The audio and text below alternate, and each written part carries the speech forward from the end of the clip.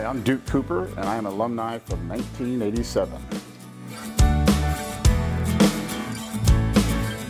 You know, it was a great time to grow up here in a small town.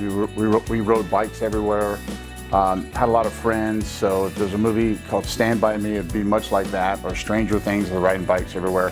So it was a great place to, you know, we worked, we did agriculture, and so a lot of work ethic, but also just a great place to have friends and grow up. You know, we had like about 99 in the class, and you know, it's pretty simple, man. Everybody just basically went to school. There wasn't any kind of indifferences. A lot of good friends, you know. We didn't even really think about, you know, differences in people. Just, hey, we had a good time going to school. I can't think of really any tough situations. It was kind of a good time to, you know, be going to school, I suppose, you know.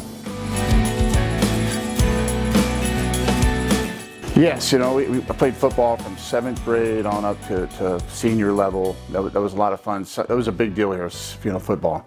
So did the FFA, did all that. That was a great, you know, raised animals. And, but yeah, basically every event there was that you could have fun in and have camaraderie with friends, and you know, that was a good time.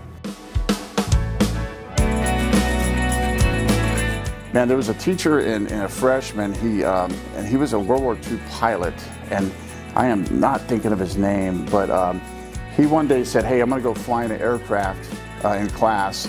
Anyone want to go? And I jumped on it. I said, sure. And so he took us flying in with the Stinson Field. I later became a pilot, actually, so that experience, you know, just kind of motivated me.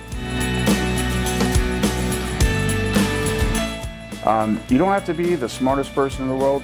I always tell people I'll outwork them, and frankly, if you can run circles out of someone that's super smart or, you know, advanced degrees, they don't often apply themselves, and if you apply yourself, there's really no limit.